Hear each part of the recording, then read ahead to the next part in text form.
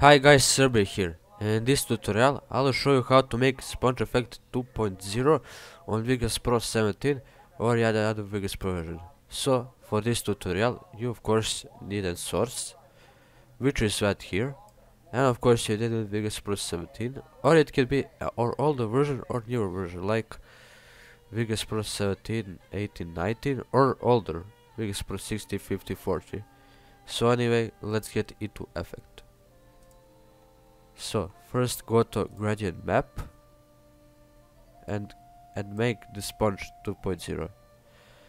So 0 is R0 first, R0 everything 0, 1 R255, G is 239, B is 50, and A is 255.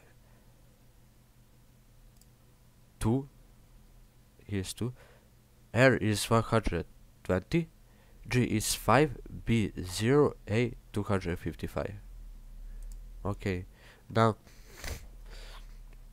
go to timecode, choose the absolute frames.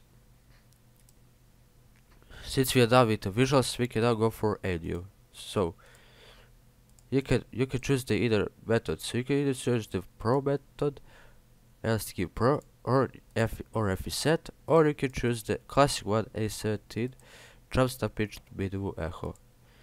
But you already know, right? So the pitches are +7 and +12. Now, since we're done with the effect, we can now preview it.